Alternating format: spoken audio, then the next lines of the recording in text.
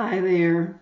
I'm here to talk about something that a lot of my clients and Declutter Your Life members struggle with, and that is, how did it get this way?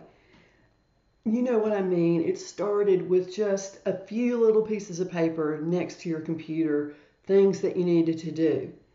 And then before you know it, a couple of weeks later, it's a huge pile. It's overwhelming. You don't know what to do. You don't have time to mess with it.